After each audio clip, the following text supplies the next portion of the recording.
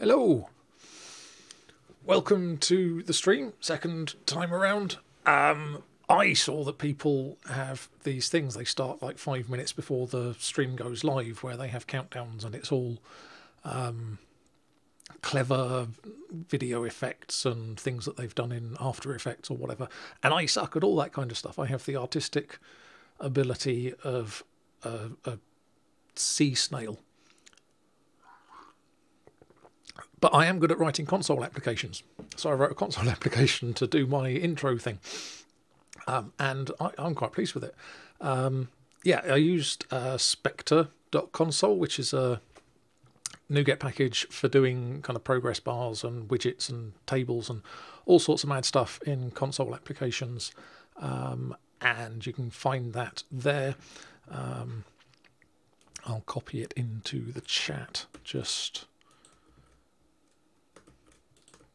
there we go. Yeah, I'll probably stick the source code for it on GitHub at some point.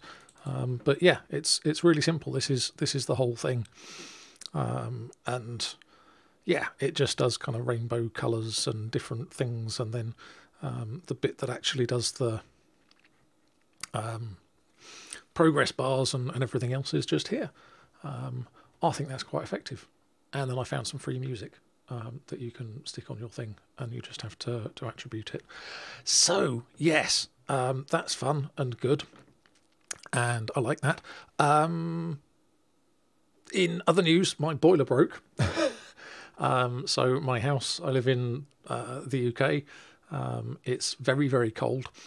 I'm hoping that streaming will cause my fans to spin up and maybe heat the room a bit. But yeah, that explains why I am not... I might be looking a little bit the worse for wear, because I did not manage to have a shower this morning. Fortunately, you can't smell me over the internet, so that's all right. Okay, so if you're new to the stream and you don't know what's going on here, the idea that I had and that I am working through is that there's a whole bunch of websites out there in ASP.NET WebForms or ASP.NET MVC 5 or whatever, and it's difficult to migrate these things to modern web standards like ASP.NET Core MVC or Blazor or whatever that might be. But Microsoft and the people on the .NET team made their own kind of reverse proxy thing, and it sits inside an ASP.NET Core web application, and it just acts as a reverse proxy to another website. And I thought, can you put MVC controllers or whatever in there and get that to work with reverse proxy? And so if you put them in front of your reverse proxy call in your endpoints, like this here. So we've got a map controller route, and then we've got map reverse proxy. And these things run in order, endpoints run in order. So if an earlier endpoint says, hey, I know how to deal with that, and sends a response, then the pipeline stops. And so you can put something in the way, and then it gets picked up, or it just goes through to the reverse proxy, which sends it on to another website. And this is the website that I'm using to try this out with. And so you can see here, this is localhost 24019, and this is just running in Visual Studio. This is a .NET 4.5 ASP.NET WebForms application. And if I run the .NET application, if I do .NET run here, this is the facade that we created on Tuesday that sits in front of the application. And so now if I go to HTTPS localhost 5001, this just proxies through. But this is not, this hasn't proxied through. This is actually a replacement for the index page that we made, and we copied the bootstrap things across so it looks roughly the same, and then we copied across the links, the categories here, and all this is being done from the home controller in our new application, and we copied the site.master from the old WebForms application, and we basically dumped it into a new MVC application and turned it into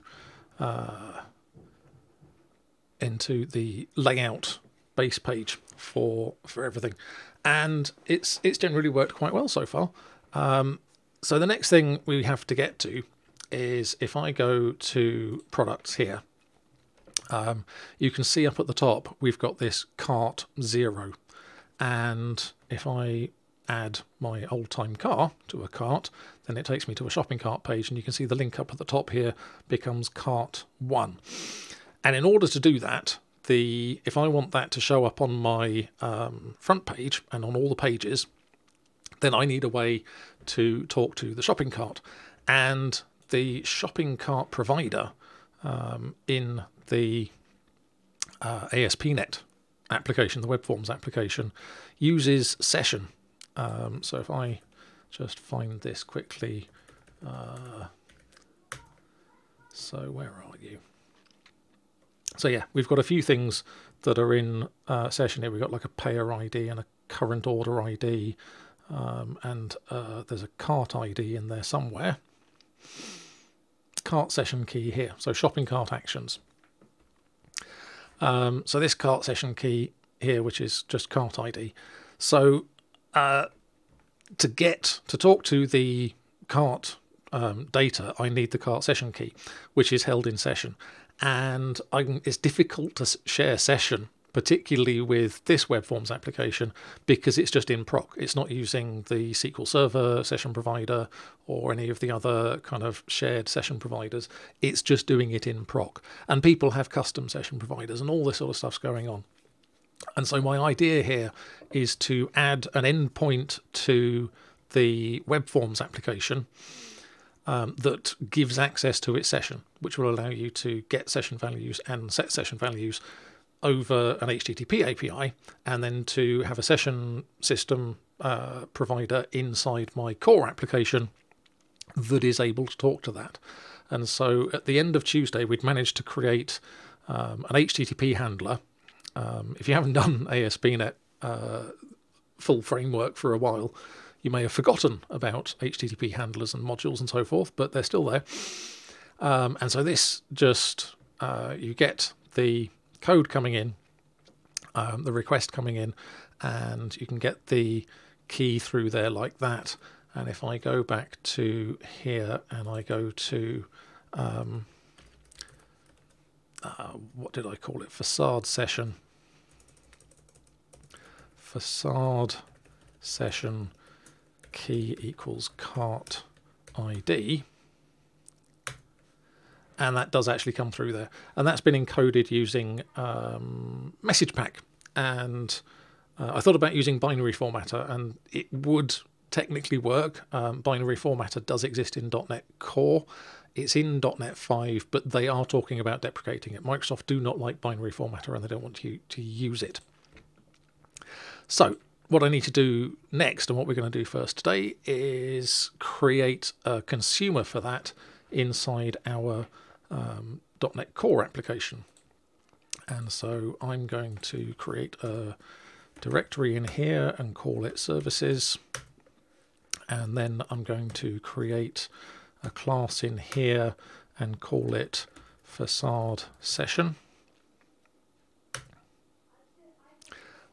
And don't ask me that again, Ryder. I never say yes every time you ask. So our facade session is going to talk through to our back-end server to get a value out of there. And it's doing it over HTTP, so we're going to make this asynchronous. So we are going to have a public async task of T get async string key, and import the missing references here, and we need the T here like that. So this is going to talk through to our back end, which is running on HTTP localhost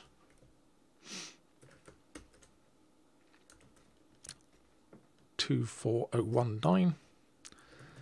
So I'm just going to stick this in here for the time being. Private const string base address equals HTTP colons. I've actually oh no, it's already got the HTTP in there. You can never tell with copying and pasting these things now whether that's actually going to do that. Dylan, thank you very much. Dylan's just raided me with a party of 5 people. And PogChamp. We're still allowed to PogChamp. That's awesome. Because the PogChamp, there was a whole thing today about the PogChamp emote, and apparently the guy whose picture was in the PogChamp emote turned out to be a dick. And so now we're not allowed to use that emote anymore.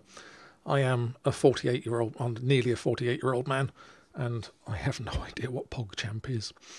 It's a Twitch thing. Yes, PogChamp is cancelled because it's based on a person who has turned out to be a problem. He was on the side of the bad people from yesterday that we're not going to talk about because this is not a political channel. And when the world is falling apart, what can you really do except make more software? That's what I do. Okay, so we are going to do this, and we'll just inject an HTTP. We'll just create an HTTP client for now. So we'll say var client equals new HTTP client. Base address equals base address. And that needs to be a new URI.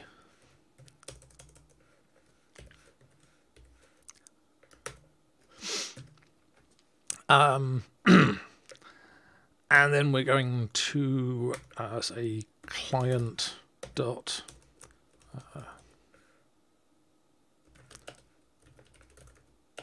equals await client dot get async and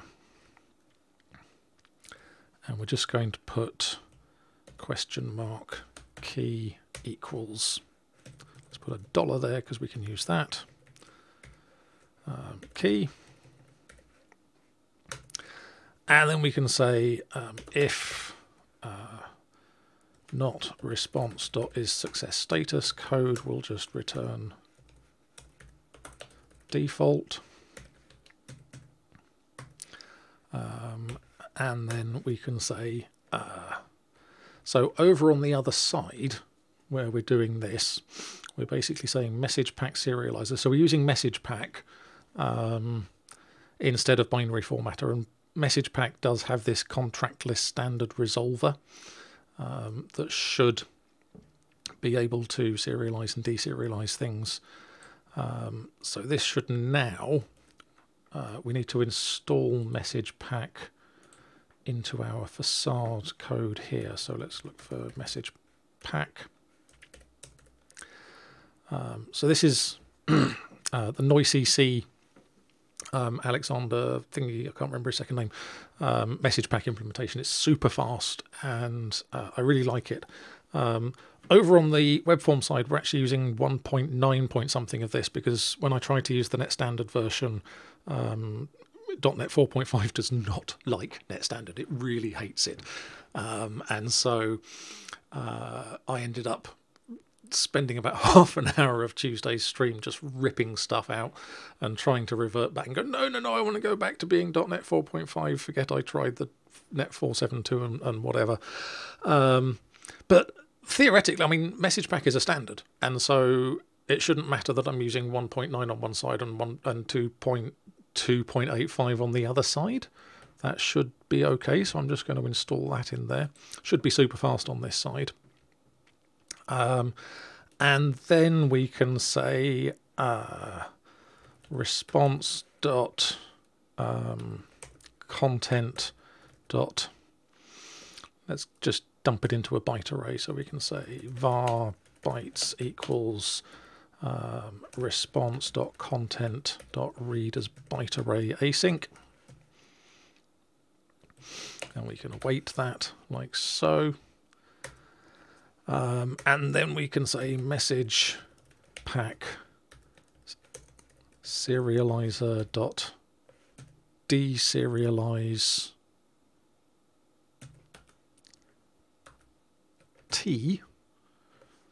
Don't know if this will work. Bytes and MessagePack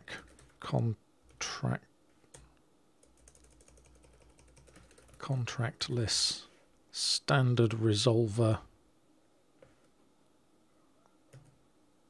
type list contract list standard resolver dot options.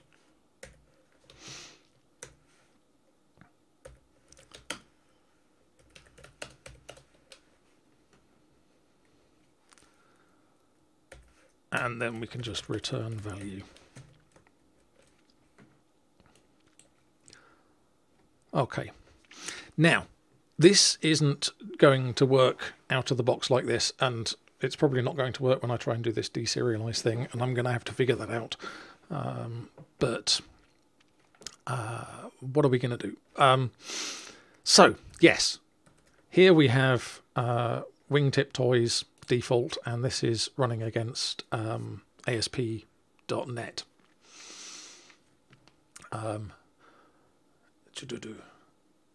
Hey Hannes, how you doing? Good to see you. Yes, I'm still very new at this. Need to get used to looking at chat and talking to people and saying hi. Oh, by the way, I meant to say that intro thing with the sort of 7 things that tick down on the console-based intro page. If you can think of funny things that could be happening while a stream's being set and getting ready, then drop them in the chat, and if I like them, then I'll stick them in the source code for the intro thing, and then they might show up, and that would be fun. So yeah, stick those in there. Interactive intro screens, that's what we like. I should probably create an API to do it, and then people could put rude things in there. But yes, okay, so let's look at the dev tools for this. And if we look at application cookies for localhost 2049, you can see we've got an ASP.NET _ session ID and this anti-XSRF token, but this cookie here is what is being used in the WebForms application to handle the session and grabbing the value out of the session and everything else. If we go to localhost facade here, this is just being proxied straight through, which means that the all the cookies that come in with a request are being sent through to the back-end application. But if I open up the cookies for here, you can see that we've got an ASP.NET session ID set in there as well. But that's not going to automatically get passed through by this HTTP client code that I've got in my session provider. So it's ASP.NET _ session ID. So I'm going to get the HTTP context injected into this class here. So I'm going to private read-only HTTP context and I believe this should be injectable.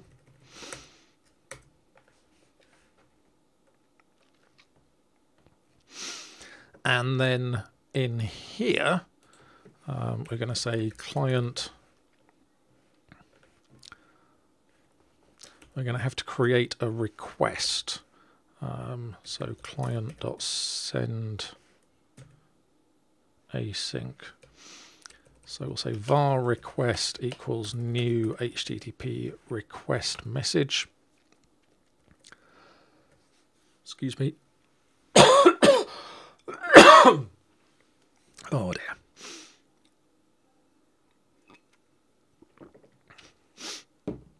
And this is going to be an HTTP method.get, and we can just copy this from down here up to here.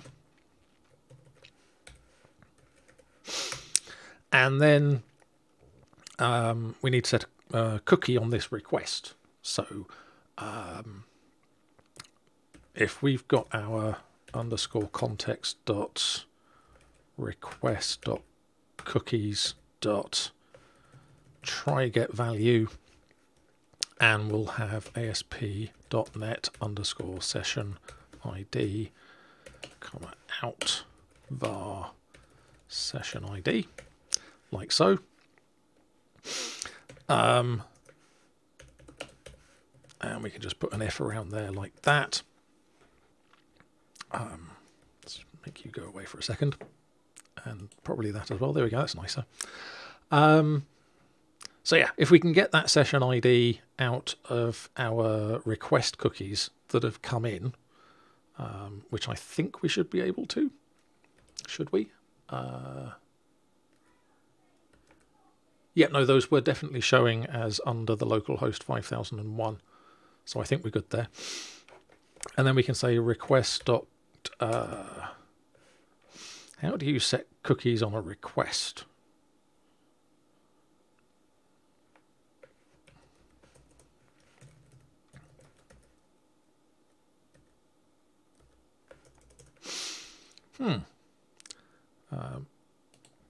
HTTP request message.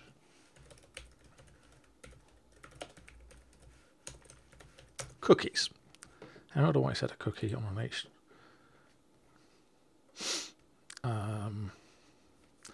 Oh, it's you need a handler. Right, okay. We can do that nice and easily. So then we can say var handler equals new HTTP client handler. How did they do that? So we can say var cookie container equals new cookie container. Do shout out if there's a better way of doing this. And yes, request.headers cookie. That's probably easier actually, isn't it? If I could figure that out. I'll do this for the time being. The intro code is on GitHub, yes. So everything that's been done so far, depend 2000, is on GitHub. There's supposed to be a thing, there's supposed to be a Stream Elements bot that's kind of tweeting that sort of stuff. But let's jump across. So we go to HTTPS github.com/visualrecode/facade. There you go. This is the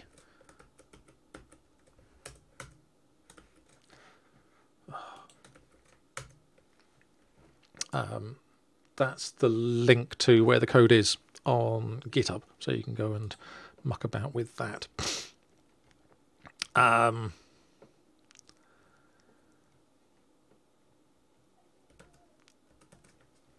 So cookie container, we'll put that in there, and then we'll say cookie container equals cookie container, and then we'll just pass our handler in here, and then we can say cookie container dot add, and we'll put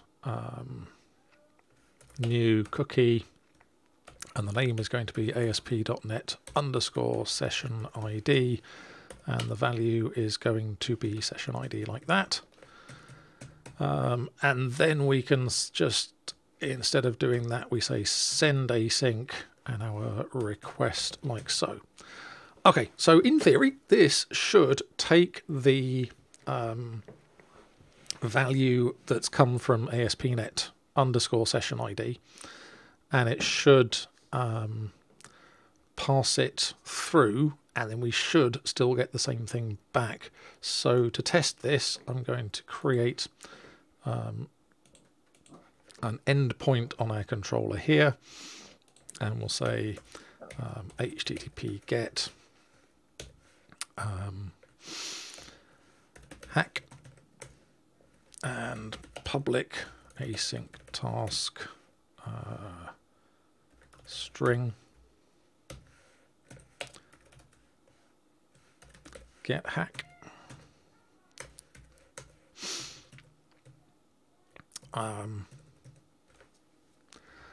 And then we're going to have our facade sessions going to be injected. So we're going to say private read-only facade session underscore facade session, and we can initialize that field from our constructor. And then when we do get hack, and it's still so that it's the best practice to have a single static injected HTTP client, or have they find? So what I will do as I kind of polish this up, there you go, there's a bot. Hey, my bots are working. I have bots. There's HTTP client factory. Actually you can register named HTTP clients, or you could have the HTTP client injected into this. Once I get this thing set up properly, I will do that, and we can look at how you set up HTTP client things. But I'm just testing this through to get it working at the moment, and then we can look at polishing that sort of stuff up. So we're going to have services.add scoped and facade session, like so. So that's pulling, we need it scoped. So this can't be singleton because it is using something from each HTTP context. If you try and register a singleton that has an existing scoped dependency, then it'll throw, and it'll cause an error at the start of the thing. So we're going to have an instance of these for each request that comes in, which works perfectly well. And then in here, we can just say var cart ID equals await underscore facade session dot get async string cart ID, and then we can just return cart ID like so. Okay, where's me thing that's running this? Let's change this to do .NET watch run. So this will. Some services are unable to resolve service for type HTTP context. Okay. Fine.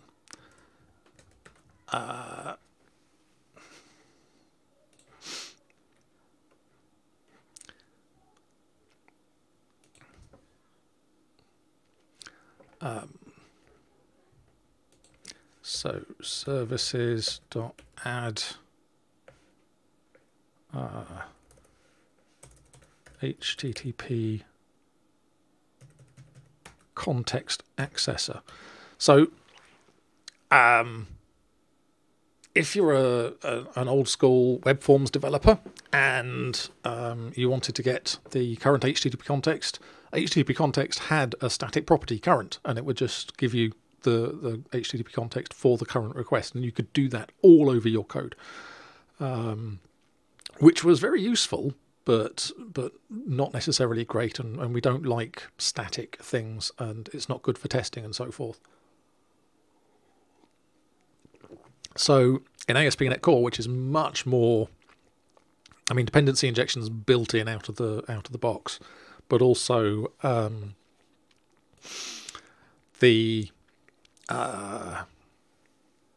it's got much more of an emphasis on testing. It's much more about being able to mock things and create things and everything else. And so they don't like static members. They don't like things like HTTP context.current or thread static.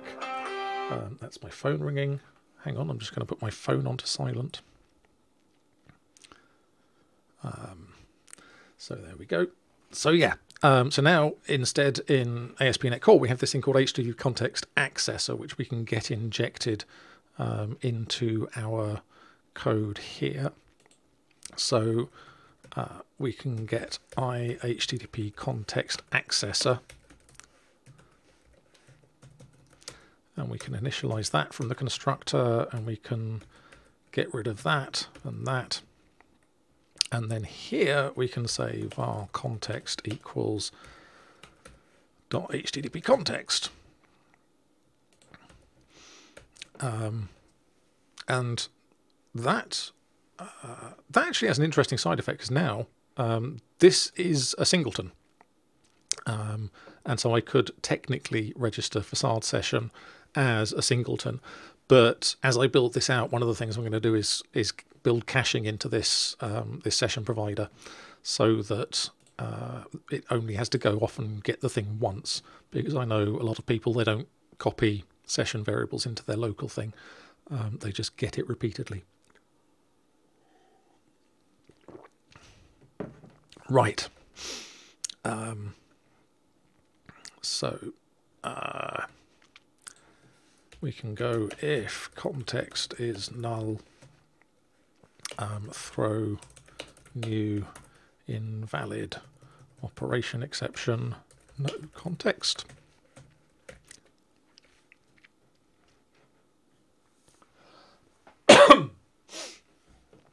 Okay. And if we go back to here, this is building,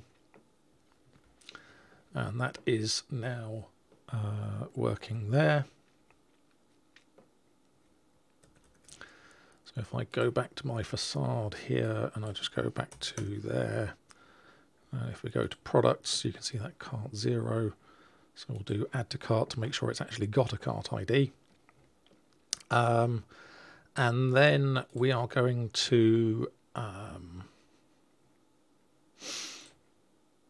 go to hack, and parameter cookie.domain cannot be an empty string.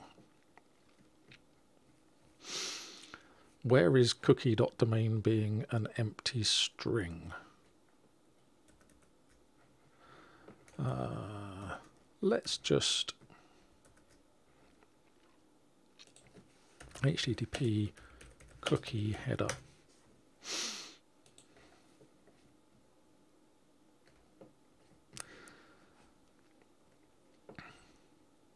So cookie : space name equals value. Well, let's just try doing that, shall we?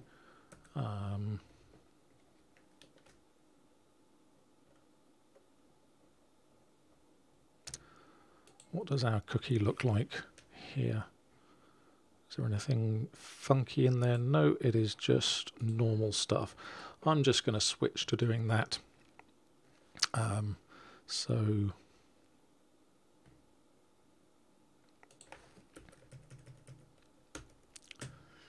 we'll take this out here, and we will just say request.headers.add cookie,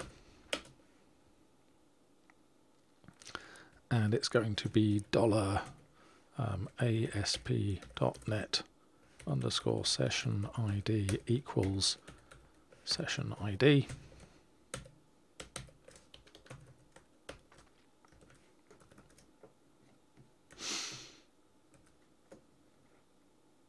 And oh look, that's worked now. Fantastic, and it automatically refreshes when I go to the page. That's nice. So if we go and check that, so that's 0208, and that's not. I don't know how to actually go and check what that thing is, but I'm guessing that is the right value. Which means the thing, it's definitely a GUID. What are the chances that this is going to return a valid GUID if I have actually messed this thing up? I think those chances are fairly slim. Awesome. So now we have this, we've got this facade session thing. And so now I can actually implement the cart thing on my ASP.NET Core side, which is really nice. So let's take a look at how the cart code works in here. So our shopping cart actions, we've got get cart ID, which works like that. We've got get cart, so we've got a db.shoppingcartItems. And if we go over to there, so this is entity framework inside the ASP.NET WebForms application. And here we've got the cart item class. Now in my go away DevTools, in the ASP.NET Core application, obviously we're using Entity Framework Core, Entity Framework Core 5.0. Because this is reasonably simple, I seem to be able to just copy classes across. And so if I go into my Wingtip Toys context here, let's start breaking these up into separate things. But in theory, if I put my cart item in there like that, and then in my Wingtip Toys context, let's move category out as well, move that to category.cs, and my context, okay, so I'm going to have a public db set cart item shopping cart items and get set on that. And so now if I go into here and I can create another thing, and I'm just going to call this shopping cart. So this is going to be my shopping cart service, and we're going to get our facade session injected into here, and we can just call this session because we don't care about anything else, and we'll initialize that from the constructor. And we can also get our DB context injected, because in startup we've got add DB context pool, and so this creates a pool of sort of persistent connected entity framework core database contexts, and it just manages all that for us, and that's talking to the same local DB file that the WebForms application is using. So I can just get this context injected into my shopping cart as well. So I can say private underscore context.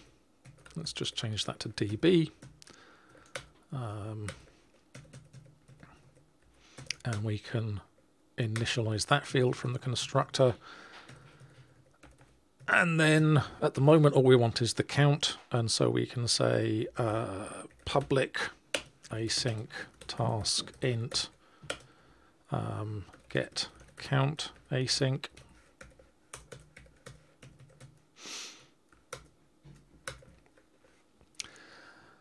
And so in our shopping cart actions here, we've got this where cart item.cart ID equals shopping cart ID, and get that out like that.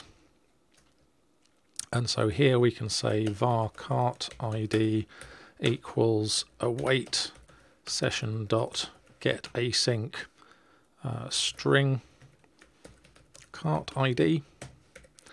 And once we've got that, we can go to our DB and we can say var count equals await underscore DB dot shopping cart items dot where item to item dot cart ID equals cart ID dot count async.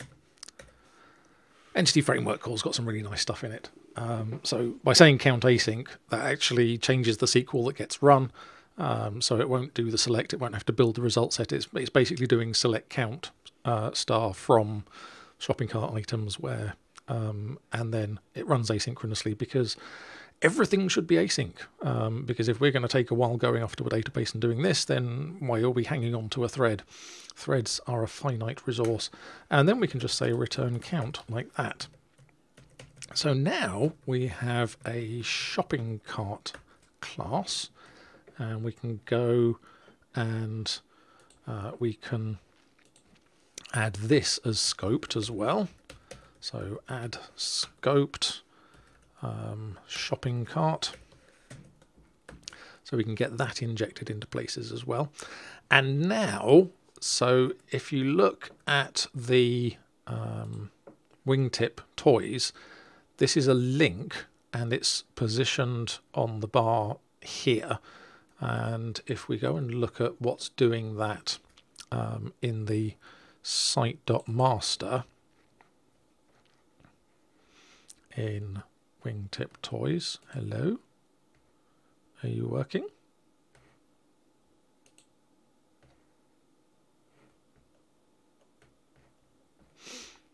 Maybe it won't show it. There we go, site.master.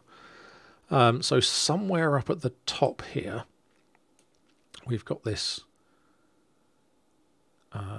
cart count, and this runs at the, so I have no idea how this is doing this, but that's obviously going off and getting a cart count from somewhere.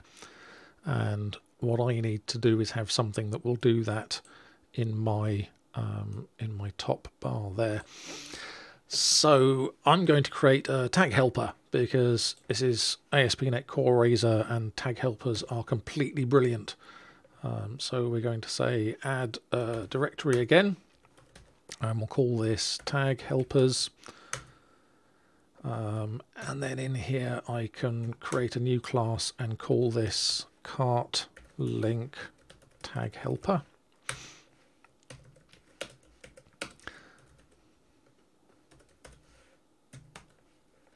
Like so. And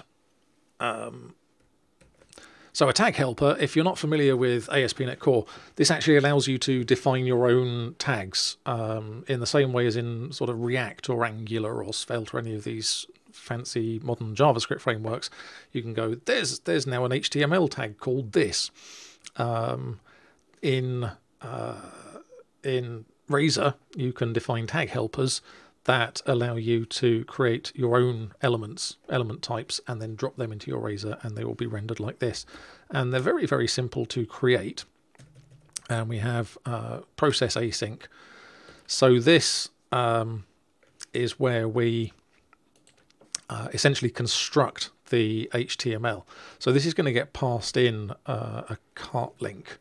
And somewhere I had a page open that tells me how to do this. So it was on, here we go, author tag helpers in ASP.NET Core. So a minimal tag helper looks like this. So you got your own sort of name here, and then the server, your tag helper code turns this into this code here. And so you've got this process thing. So you change the output tag name from cart link to A. So we can do that. We can say output dot tag name equals A. And then we can theoretically attributes will just get passed across. And so if I specify an href on this tag, then that will just go through there like that. So I'm going to make this async. Now I need to get the shopping cart in here. So I've got my tag helper context, which has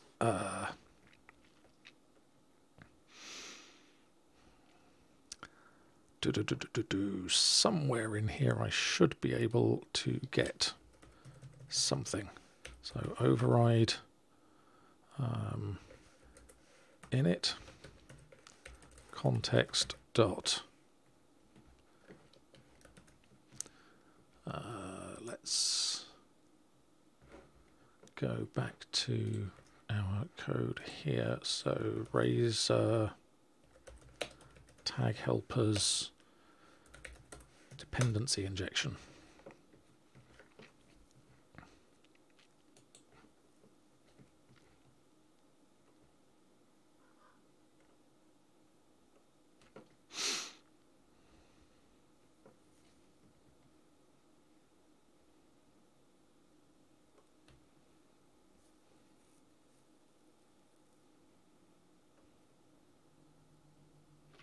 So process async, we get the context there.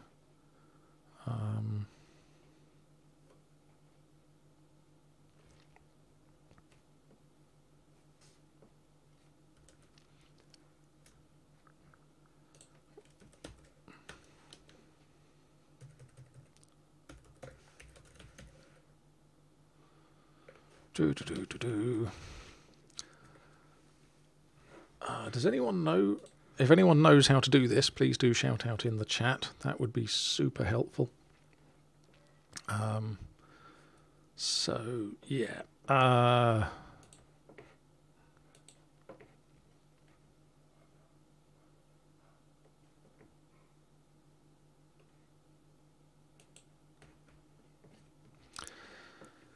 Kenny Torder's blog, creating a service to inject, modifying the tag helper.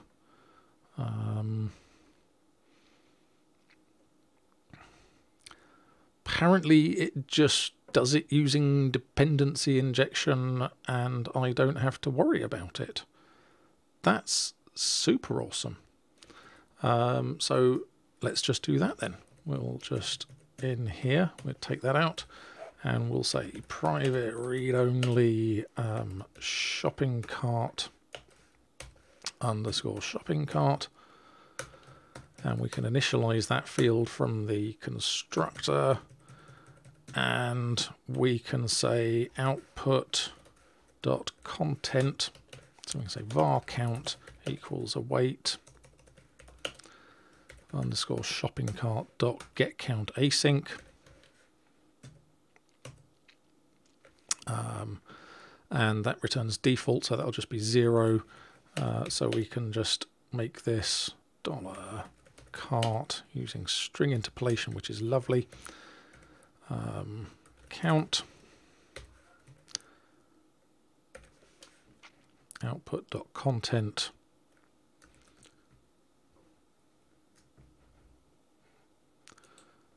how do you set the content? No, not you. Author tag helpers.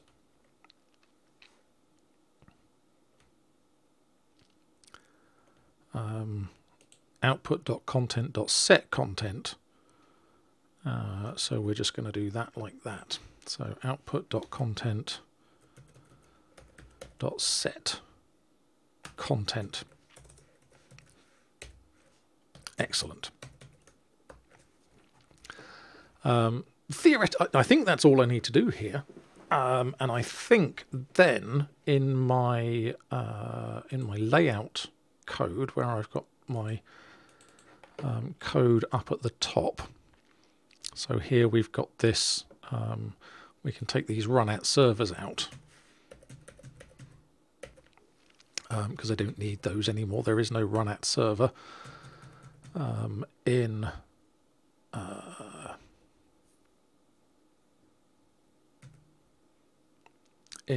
Razor, in ASP.NET Core. That's a WebForms thing.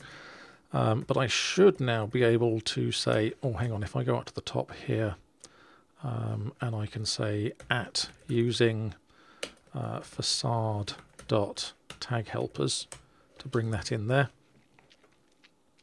And then down here, instead of having an A, I can say cart link,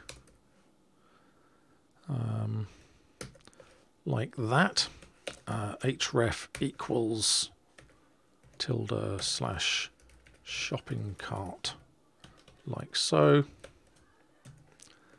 And I'll just comment that out for the time being. Okay, in theory, this should give me a massive exception and let me know what I've done wrong and need to go back and look at. So here we go. Let's go to localhost 5001 and we can go into cars.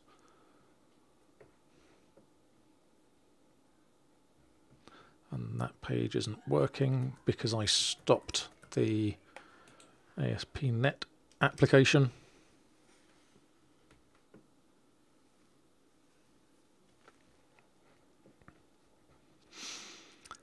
And let's go back to here again.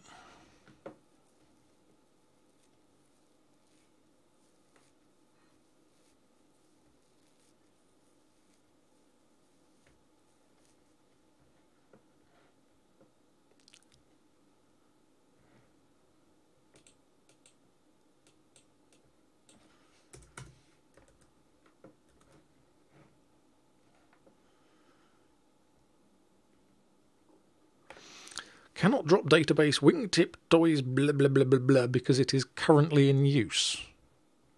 Why would that be doing that?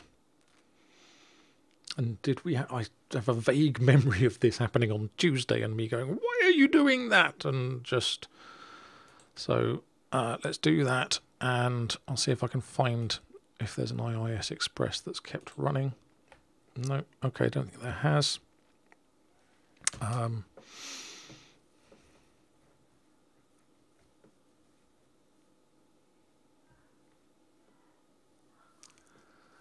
So that is running up there.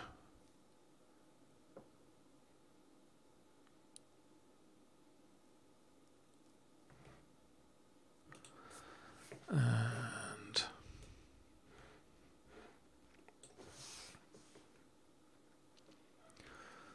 we will see. Cannot drop database because it is in use.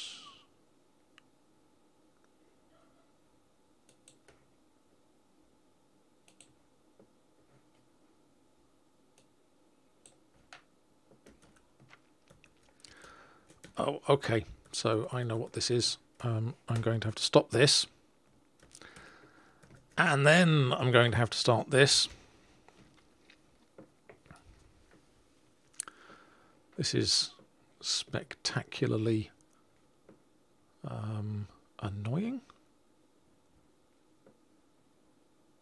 Okay, so that's working now, and then I can go back into here and do .NET Watch run. And then we can go back to our facade here. Right, okay, there we go. And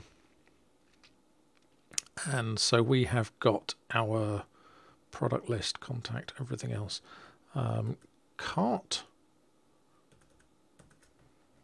link is not showing up in there. And I'm not entirely sure why. Let's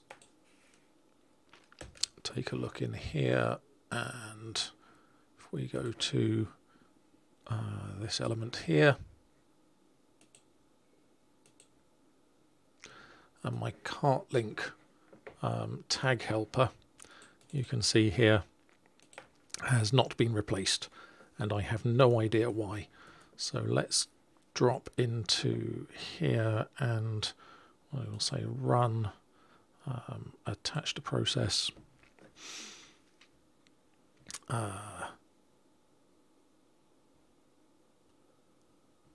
And that is what we want to attach to. And I can go to cart link tag helper.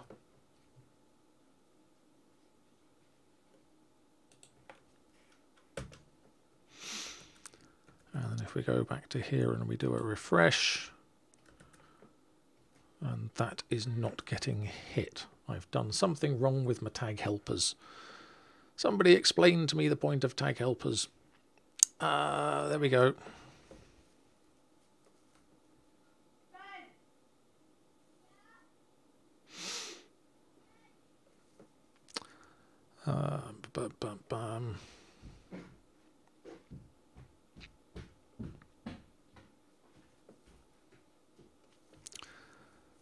So, HTML target element attributes.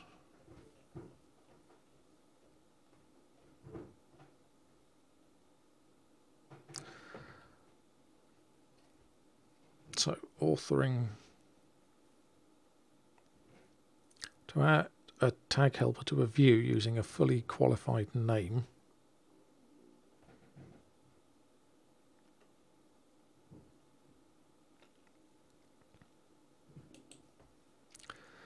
Introduction to tag helpers. Oh, there's something you have to do in your add tag helper star from authoring tag helpers.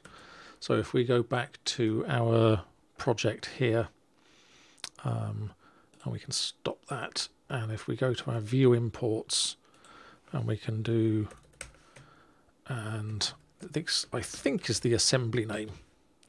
So I should just be able to do that. And then this restarts. And then if we go back to here and refresh this,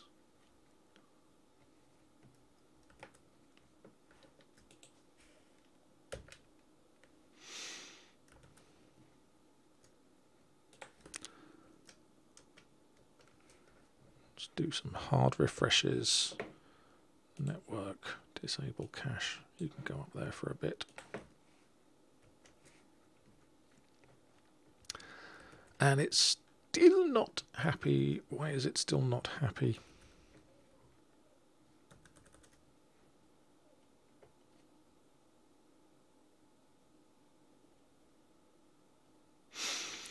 The code above uses the wildcard syntax asterisk to specify that all tag helpers in the thing specifies the tag helpers to load. Hoo-ah! It's just been too long. That's the problem. Let's try going back to here. What's in our using? So we'll say at using facade dot tag helpers. And then we'll put that there, and then in our layout.cshtml, we can take that out like that.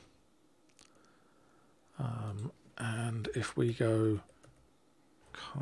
see, that should be giving me IntelliSense for cart link. It really should.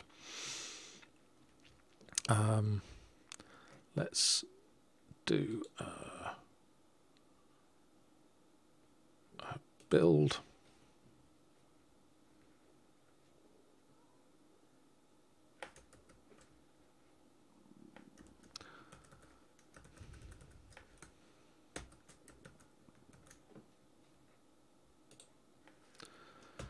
Run this from inside Rider for a change.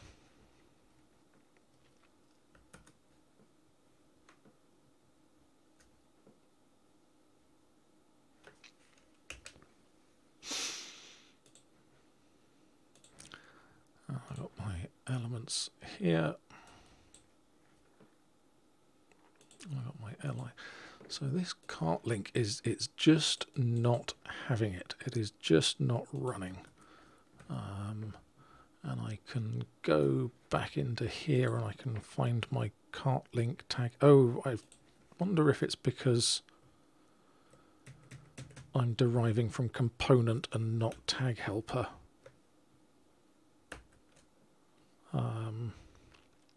Sources are modified. Changes will be applied on the next step or resume. So we can apply changes. No, we can't. We're going to have to stop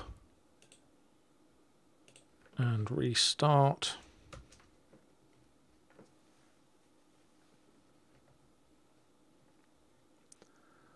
And then we can bounce. This is now, hey, look at that. And so we have an exception has been thrown. An error occurred while sending the request. Unable to read data from the transport connection. Existing connection was forcibly closed by the remote host. I wonder what happened there. But that's something. So if I just stop this again, and I can say let's split variable declaration, and then we can wrap this with an exception handler, and we'll just say catch count equals 0 and do nothing with that. And so that should make our application run properly at least. Let's get rid of that there, and we will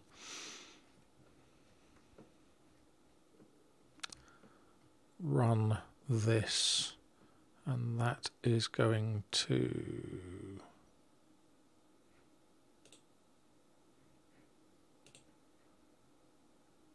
open that page up there.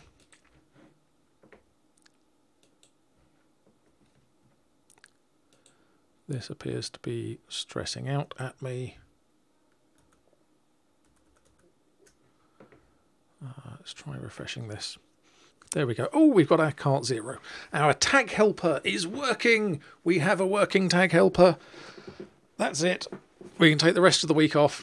So now all we need to do is to figure out what's causing that to choke. Something is going seriously wrong here. There's our product list, and we can add that to a cart. That's showing cart 1 there, which is fine because this is the back-end server. If I go through to here, then we can try and figure out why this value here is not working and what's going on there. So I'm going to set a breakpoint on here.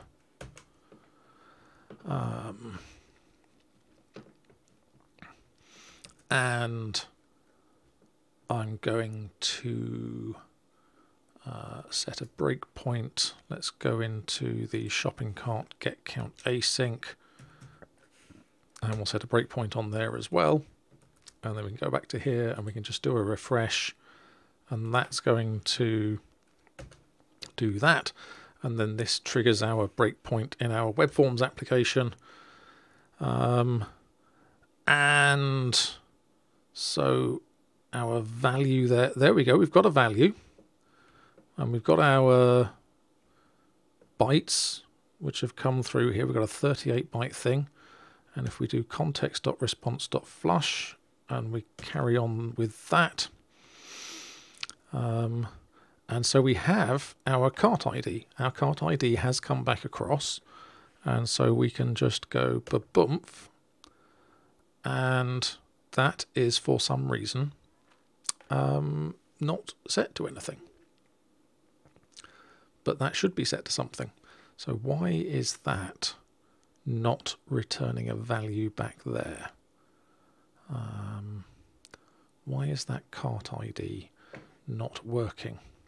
If I go back to my Visual Studio thing and I go to View Server Explorer, so I can go and look in the actual database that we're using for this and see what's going on. Come on. You know you want to.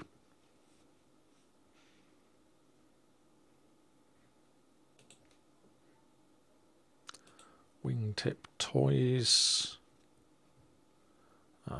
tables, cart items, show table data.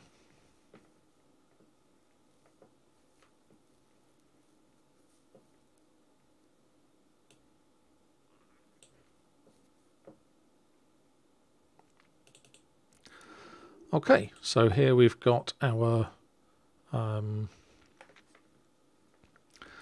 item there, which is DBB792F1. And if we go back to our thing here, we got DBB792F1. 79. Yeah.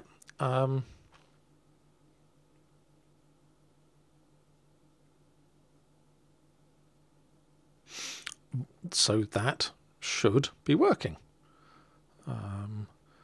Why is that not working?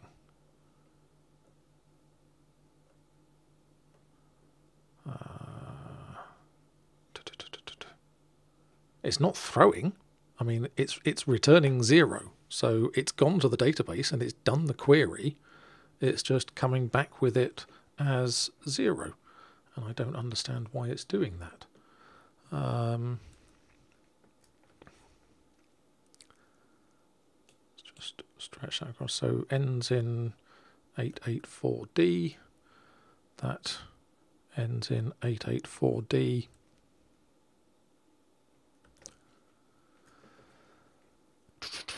Shopping cart actions.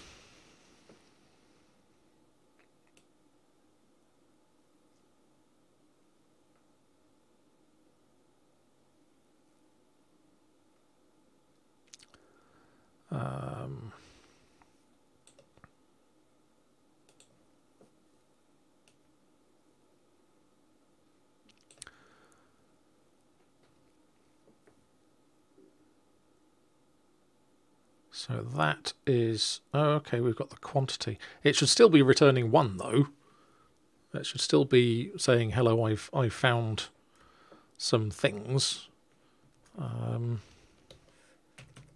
Let's just, if we stop this like this, and we say dot select item to item dot quantity dot sum async.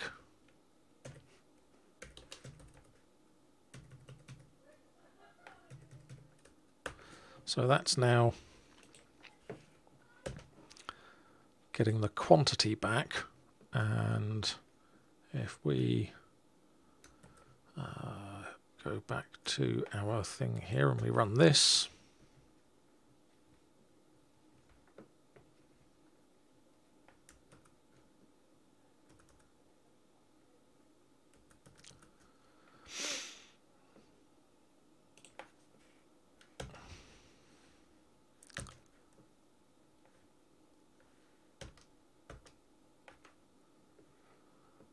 okay, so if we go to products here,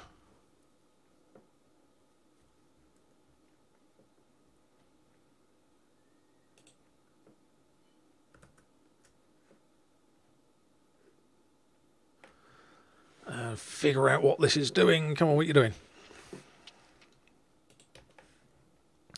About? Cannot drop, is wanting to drop the database. Why does it want to drop the database every time? Okay, so stop this. I'm going to have to figure out a better way of handling this, because this is going to get very, very annoying. Nobody's going to want to work with this kind of approach. I mean, is it got a migration built in here somewhere? Is it somewhere in App Start that it's doing a database migration that I can drop into and do something? Or is it just trying to recreate it every single time? What's happening in global.asax root code database.setInitializer?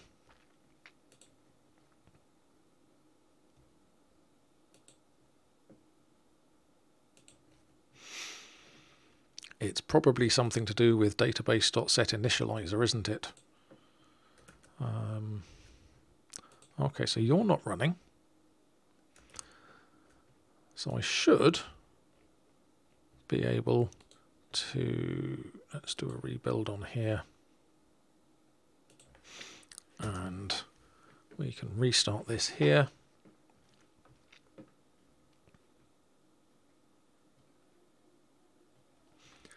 And see what's going on.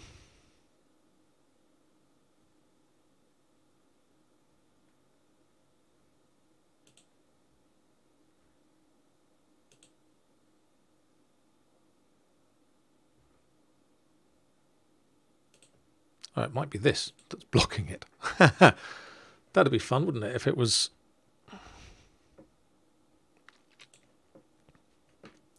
if it was me having it open in there that was causing the problem. So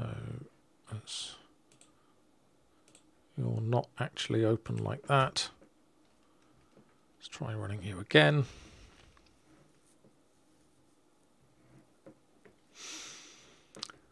This is popping up on my screen up here on a Firefox browser to keep it separate from anything important.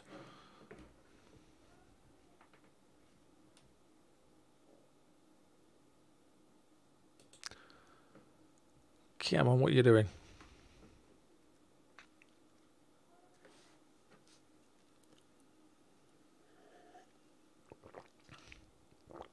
You are insisting on dropping this database, aren't you? Let's go to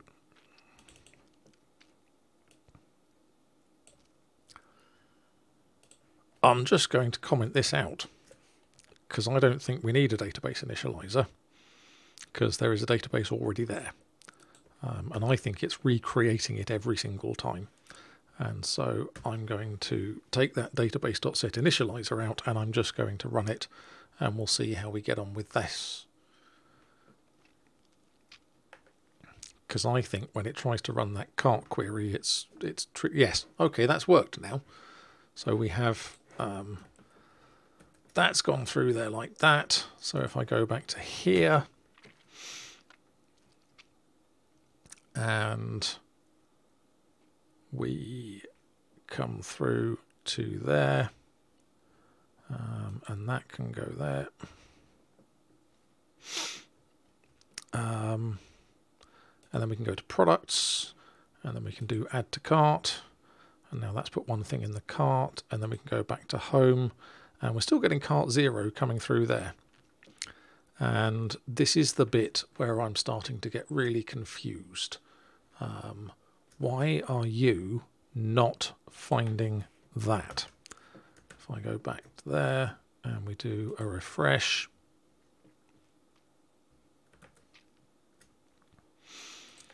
and we get our cart ID, and that's fine, that's there. But our count is coming through as 0. Okay, so let's stop this. And we'll say var debug equals await underscore db dot shopping cart items dot to list async. And we will set our breakpoint here and we'll rerun this.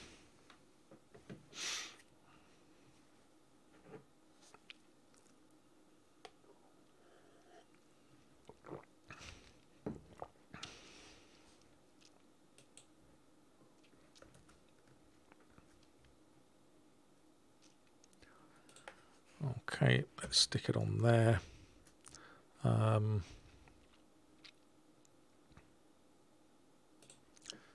So this cart's got 1 in it. If I go back to here, then we say debug.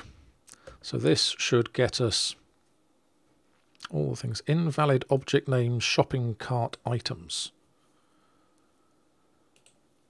Ah, that's different then, isn't it? Okay, what's going on there? Wingtip Toys. So if I go to my, is it an app? Where do you hide these things? Models, cart item, and that's referenced from our product context there.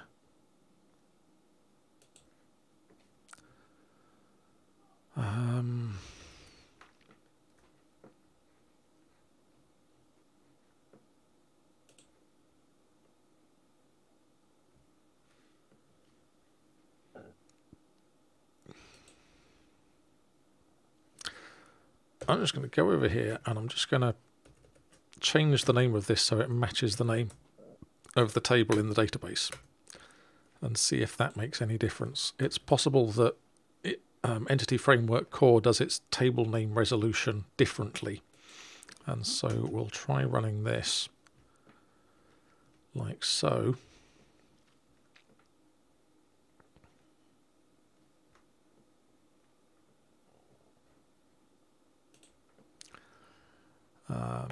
So we can hit that. And right, okay, so yes, it was that. I'd copied the name across, but I'm guessing Entity Framework Core takes the name of the table from the property in the DB context, whereas Entity Framework, whatever it's using, Entity Framework 5 or 6 in the WebForms application, was taking it from the class name. And so here, now we have our account is going across like that. And in theory, I'm going to set a breakpoint here instead of here and here. And then I'm going to go back to my home page here and I'm going to do a refresh. Count is 1.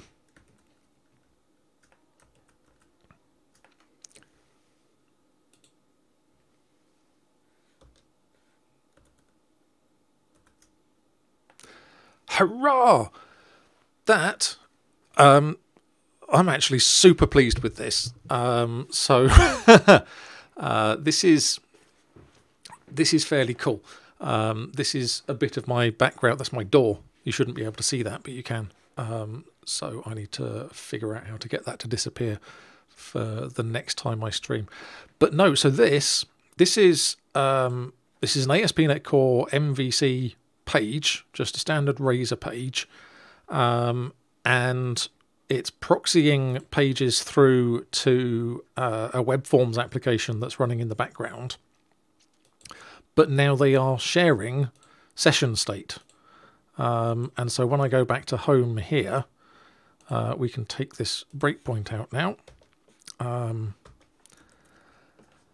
And so this is a tag helper in an ASP.NET Core application, but in order to execute, it's had to talk to the session sitting in an ASP.NET WebForms thing. And it's in proc session. It's not like I haven't just written a session provider so that it can talk to the same session provider as the back end. And I think obviously for a lot of situations that would be a way to go. And that's something that I would explore if I was sort of building this out as an actual project. But for an out-of-the-box, quick and dirty thing that does do the job, I think this is pretty cool. I think passing that session key over, so getting it out of the request cookies coming in and making sure we pass it when we access the session on the back-end server so that we can get session values out. There's a lot of polishing and stuff that can still be done here, and the idea with this is once we've got this working, and particularly once we've got the authentication working, which is what I want to look at on a future stream, possibly get into it on the next stream. We'll see what makes sense to do. But yes, once we've got everything working in this facade project, I want to rip these utility things out, this session sharing and the authentication sharing, and publish a set of NuGet packages. So one NuGet package for the back-end server that includes the HTTP handler and the session facade code and the auth facade code, and then a separate NuGet package for the front end for your new ASP.NET Core application that provides sort of facade session and whatever else. And I don't know whether it's going to be called facade. I will try and come up with a lovely, clever name for it. Or if people want to suggest names in the chat here, maybe we could have a competition. Who can name the NuGet package? That would be cool. But yes, this is awesome. I have got this shared session thing working. So we're about sort of 5-10 minutes from the end of the stream here. I don't think it's particularly worth starting anything else today. I have, in theory, I'm planning on doing some streaming over the weekend, either on Saturday or Sunday. Please do drop me a message in the chat or ping me on Twitter and say sort of what times work well for you and that sort of thing. But I'm going to do a git push with this now. Where's my code gone here? Let's drop back down to here and we can just do I'm just going to stop this running. I found that weird things can happen if you do commits while your code is running, particularly if you've got old code running in Visual Studio. You sort of stop and then you exit like this, and it goes, do you want to save changes? And you're like, I just did a commit. What have you changed? So let's get rid of both of those, and then we'll cd ... and then we can say git add -a, and just make sure it's not going to add anything mad. Yeah, no, that's all right. Git commit -m day 2 in the Big Brother house. Day 2 front end is successfully accessing session in back end, and we'll do that, and then we'll do git push, and again that's at github.com/visualrecode/facade. Visual Recode is my product that is supposed to help people migrate from .NET 4 to .NET 3, .NET Core, or .NET 5 or .NET 6. This is what we're making here, and what's eventually going to come out of this is going to be completely open source, MIT licensed, but it is being sort of sponsored. So all this work is being sponsored by Visual Recode and by the company we've got behind that. So yeah, that was lots of fun. I hope everybody enjoyed that, and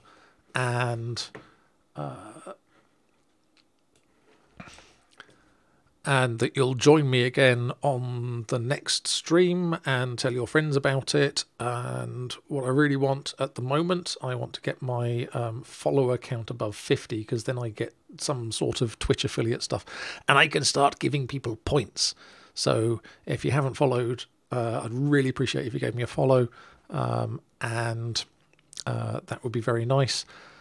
Other than that, I'll announce on Twitter when I'm going to be streaming over the weekend, and we'll take a look at sharing authentication and potentially moving admin pages across and that sort of thing. And it will be lots of fun. So nobody online that I can see. Thanks for the follow, Banjax. That's awesome. Really appreciate it. But yes. I can't see anybody online who we can go raiding, and so I will just leave you guys to enjoy the rest of your evening or day or morning, depending where you are in the world. Thanks very much, and I will see you next time.